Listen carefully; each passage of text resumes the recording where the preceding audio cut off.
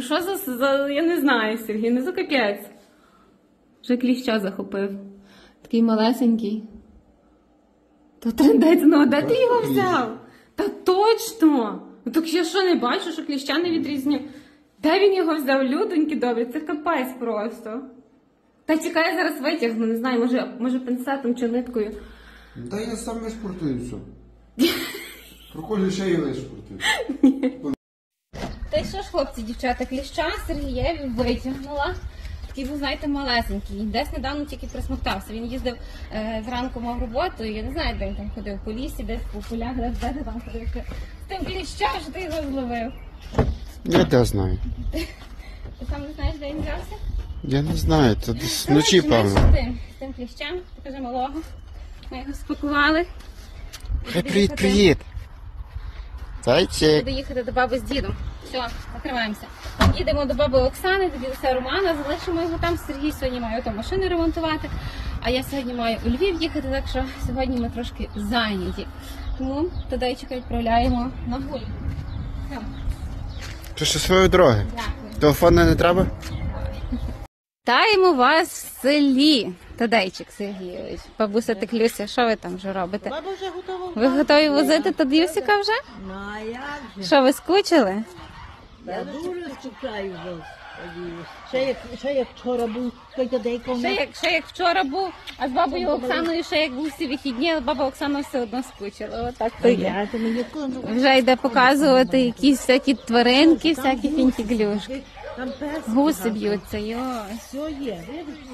Бабу так, все, я зараз роблю. Баба каже, куди ти пригощу. Такі блінчики файні напекли. Та дякую, бабу, дякую. Файнічки, пухконьки. Так. Напресні. То ви смажили? Ні, то не я, то Таня з мамою. Привіт. Що там, сестро? Ти ж їдеш? Каже, майже в путі. А що це якась пляма на... То я мамі допомагала смажити раз, обернула вже все грязно. А ні, в тебе що там Я пляма? голову мила, трохи ще кофту стирала там. Баба вже мене блінчиками гостить, дуже добре. Угу. Дуже смачні. Ну, звісно ж, камера не передасть цієї краси, яка тут є, але просто наглядно, наочно. Воно так гарно виглядає. Ось ці примулки, ці квіточки в мами. Ну, просто шикарнезно. От шикарнезно, направду, гляньте. Тут гамачок ще причіплений. Дивіться, порозцвітали вже і тюльпанчики, і нарциси. Ось так вам покажу. На 0,6 візьму камеру. Ой! Ой, як гарно, як то гарно.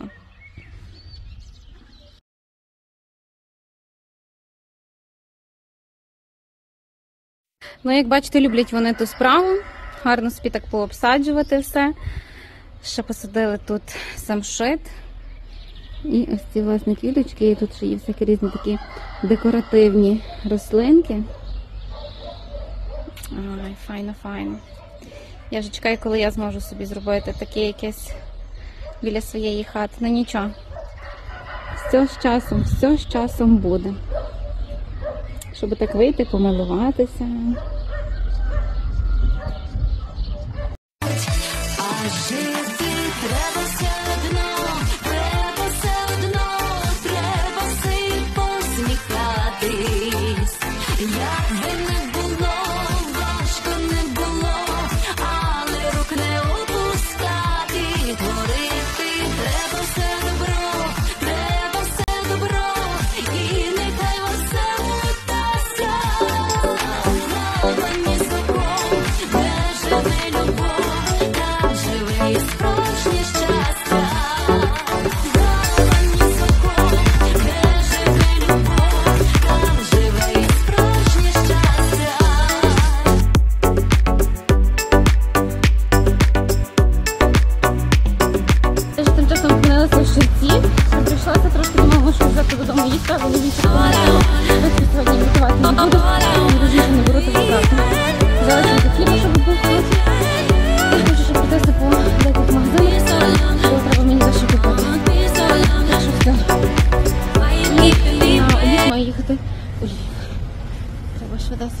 пробігтися.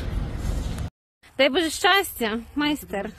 Що ви там ремонтуєте? Ну дивіться, той майстер, ну то ж бляха, Сергій, ну то ти весь брудний, ну що ж ти такий замацьганий? Так має бути. Дитиночку моя злота. Потім хоч скажеш, що хоч позамазався.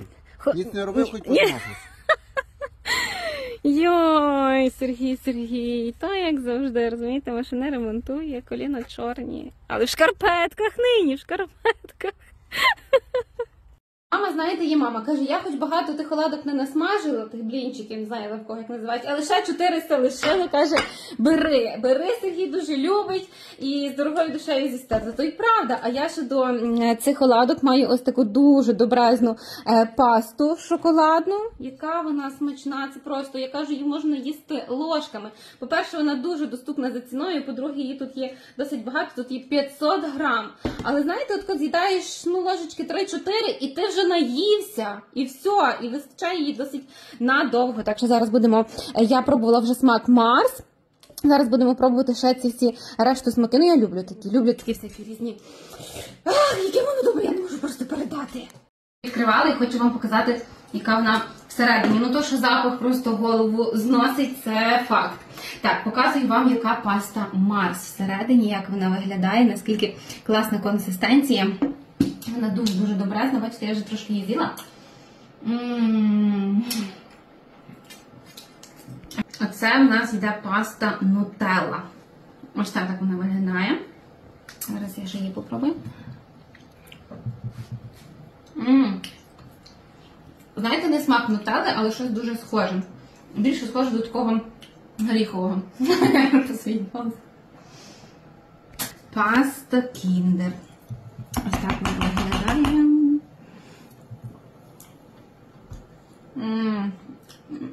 Я тепер не знаю, чи в мене улюблена Марс, чи нутелла, чи кіндер. І ще ось такий кіндер є. Така начинка всередині біла, що є в кіндері, ото воно. Боже, консистенція просто нереальна. Неймовірна. Нема слів. От ви візьміть своїм дітям. Вони просто зацінять і будуть обожнювати ось таку пасту. Хлопці, дівчата, я тут зараз залишаю послання, де зможете придбати такі пасти світових брендів за дійсно дуже вигідними цінами. Хочу сказати, що на протязі 24 годин, якщо будете брати ось таких 5 баночок пасти, то 6 вам буде в подарунок. Ну, ви просто не пошкодуєте.